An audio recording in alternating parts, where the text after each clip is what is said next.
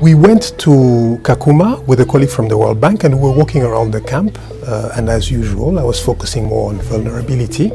And then at some point, this colleague from the World Bank just stopped and he showed me something and he said, "What is this?" And I said, "This is a mobile phone shop."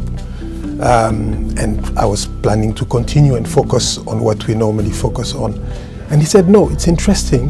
Why would there be a mobile phone shop here? Does it mean that people are buying mobile phone here, that there is a market? How about that person who is selling the mobile phone? What is his capital?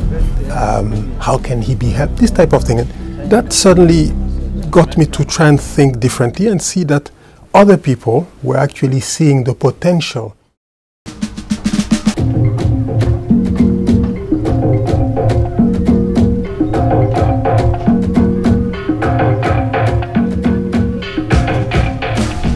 The way we are trained, the way we are wired, the way we think, we tend to look at vulnerability, and we tend to go to a place and look at those who suffer the most and those who are the most in need of our intervention. But we don't look at those who are talented, those who have a potential, those who are already doing things. Because in any refugee camp, you have people who are getting married, there are people who are playing music, performing for audiences. You have a normal life. And that normal life also needs to be nurtured, needs to be supported, needs to be looked at by us, and we need to see what we can do to help that. About a month ago, I was in Kakuma and met with a lady who was a seamstress. She's a seamstress. She has a tailoring shop. She's doing fairly well. She has 6 or 7 employees. And when I asked her, I said, "What more would you need?" And she said, "The type of material that I'm getting here is not what I would like.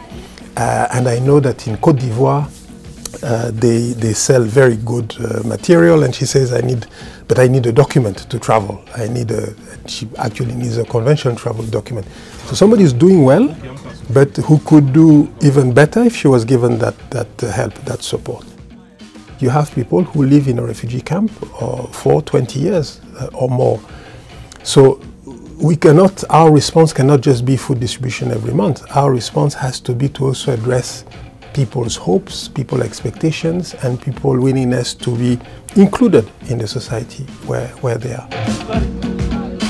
I've seen that when you talk about refugees as economic agents, when you talk about refugees as contributors to the economy, then the host population sees them differently. The perception, the way refugees are perceived is different and more positive.